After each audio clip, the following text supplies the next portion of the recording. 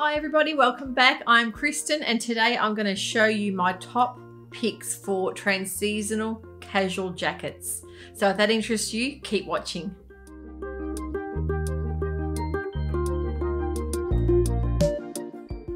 My top picks would have to be, number one would be the Honetone jacket from Marilla Walker Patterns. I made one recently and I just love the whole style of it. I'll go and pop it on. So this is the Honetone by Marilla Walker. I actually did view B. View A is for a really heavy, like a woolen lined coat. I wanted just the casual versions, which is version B.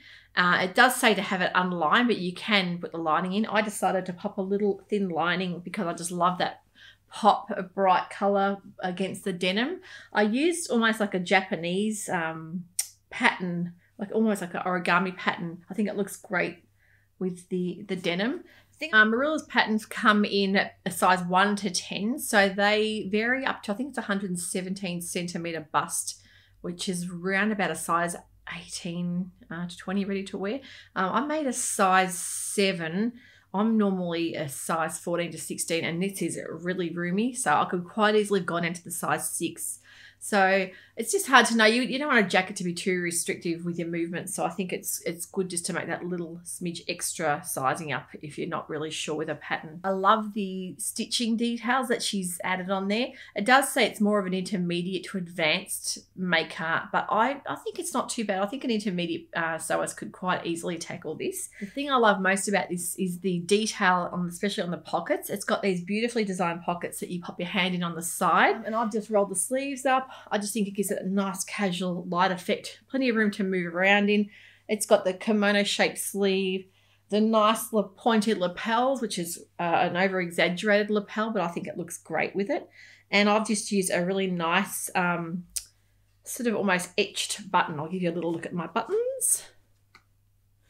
But yeah, I just think it's come up really lovely and I've worn this quite a bit. Nice over a t-shirt, but yeah, quite easily look lovely over a jumper or a lightweight knit as well. So that's the Marilla Walker Honetone. Her patterns are so reasonably priced. Most of them come in a package version. So you might get a whole collection in one pattern, which is great value for money. So yeah, pop onto her website, Marilla Walker, and you'll get some inspiration there. My next favourite trans-seasonal jacket would be the Tamarack by Green Line Studios.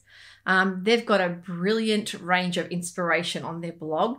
At the moment, what's trending with the Tamaracks is the quilted effect. And although it's normally quilted anyway with the stitching, people are using the quilting effect with their pieces of fabric like they would normally make a quilt.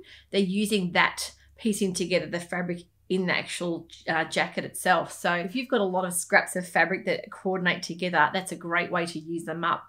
If you look on the hashtag Tamarack Society, there's a whole society of people making tamaracks on Instagram, and you'll get so much creative inspiration if you look on there. The Tamarack is a fantastic jacket. As you can see, I've made this one here. I'll pop up some pictures of my jacket I made last year, and I've worn it a lot, only because the fact is that it's warm without being overly hot and overly bulky.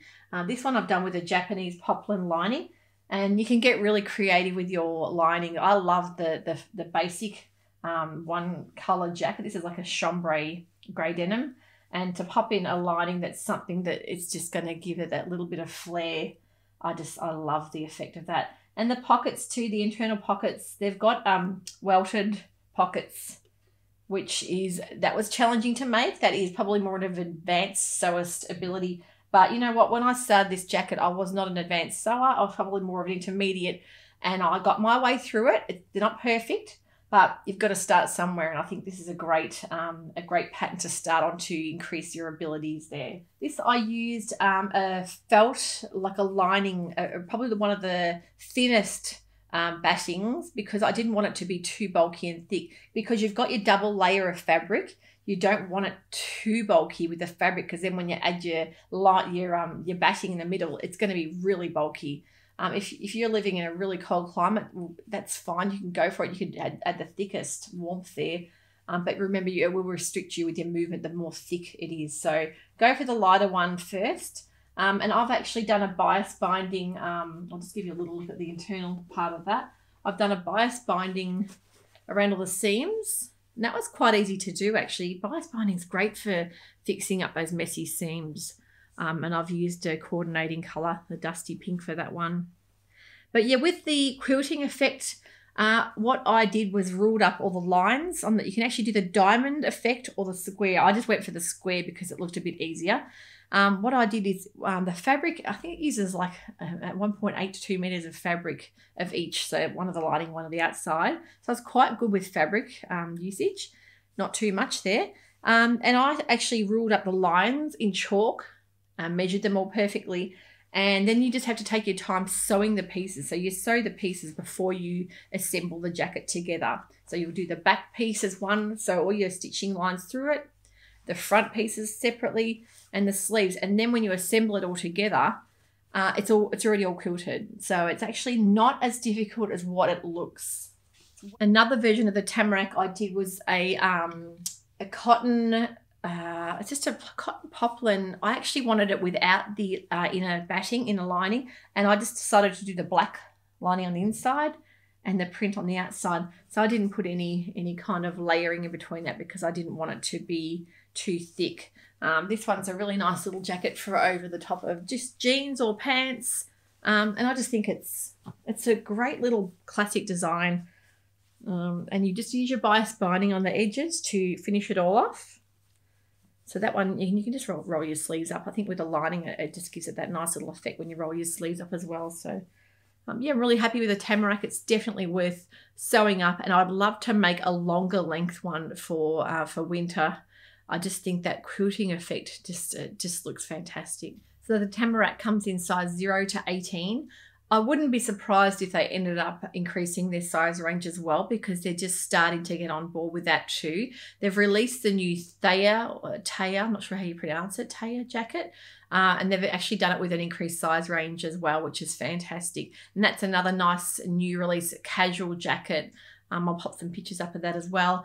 It's just you can use it a denim, like a nice casual, something you can throw on over jeans. So yeah, that's the Grey Lion Studios has done a great job with their pattern designs there. My next top pick would be the Sew Over It Sylvia jacket, which was previously their kimono robe, and I think for culturally sensitive issues they renamed a lot of their a lot of people with patterns named kimono, they've changed the names of them just for that sensitive topic. People were wondering why. If you look into the history and the cultural sensitivity of a certain garment, there's reasons why they've all decided to get on board with that. So that's now called the Sylvia robe, and I'll show you the ones I've made in that.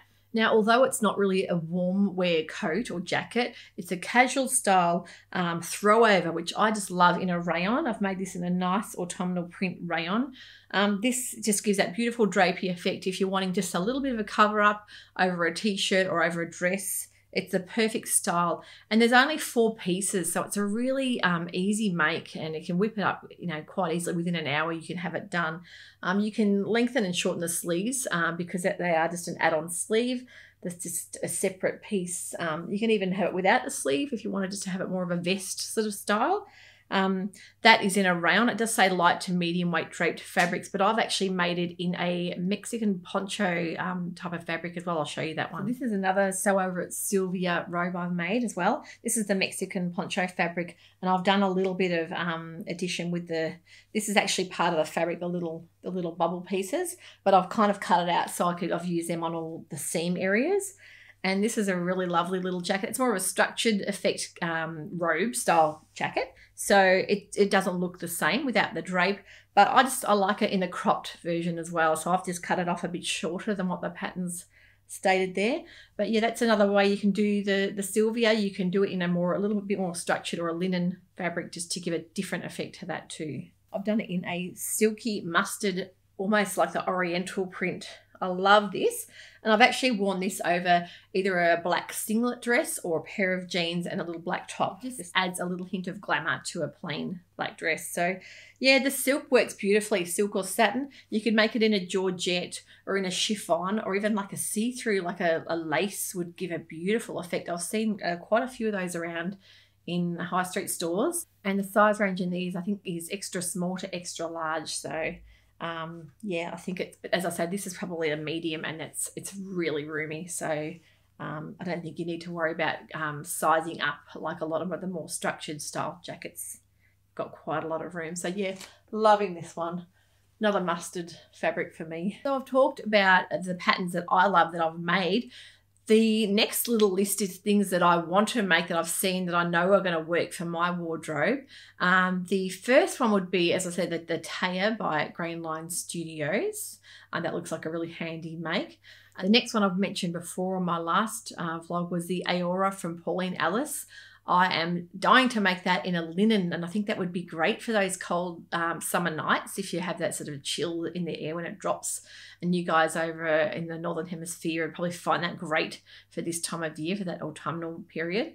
Another one of my favorite pattern companies has a great looking kimono style jacket as well that's called the Tokyo, and that is very similar to the Sew Over It Sylvia robe, but it's more for woven fabrics like linens and cottons. Another kimono style jacket would be the Kochi by Papercut Patterns.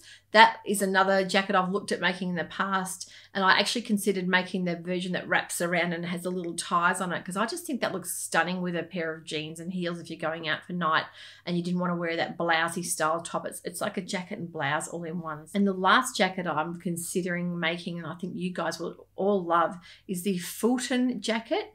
The Fulton jacket is by Alina Sewing and Design Company. I've seen that before on Instagram, and I know a lot of people have made that because it's a knit jacket, but when it's on, it doesn't look like a knit jacket. It looks like quite a tailored style jacket. But yeah, it's made from either jersey, fleece, French terry. Some people have made it in a boiled wool or a stretch velvet or a scuba or a ponte. So there's so much that you can do with that jacket. It looks fantastic. You can do 2 different lengths as well, and it has a beautiful little detail around the neckline. Having a knit jacket, I mean, what could be more comfortable than that? You're going to throw it on and it's going to give you that little bit of a tailored look, but it's going to feel like a sweater style top. So you could really use any type of medium weight knit for that one. You might be wondering about my earrings. I'm actually an earring fanatic. This one is from Sokoke Creative. She's a lady from Melbourne, Australia, and she does beautiful little faces, all different cultures. She does a lot of different ethnicities in her earrings, which I think is great. I'll give you a little close-up look at that.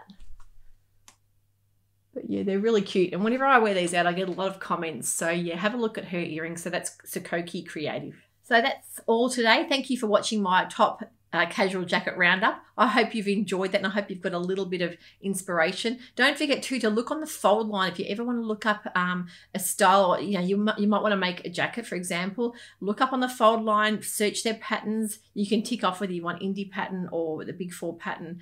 You can tick off sleeve lengths that you want, and that will give you a great roundup of anything that you might want to make. You can even put in what type of fabric you want to use, and it'll filter it down. So yeah, that's a great way of finding a pattern if you're a bit stuck, and if you've got fabric you want to make up and you're not sure what you want to do with it. The Fold Line website is a go-to for me. Thank you for tuning in again. Don't forget to subscribe. If you want to get your updates, click the bell, and I will see you next time for another chat about sewing. See you then. Bye for now.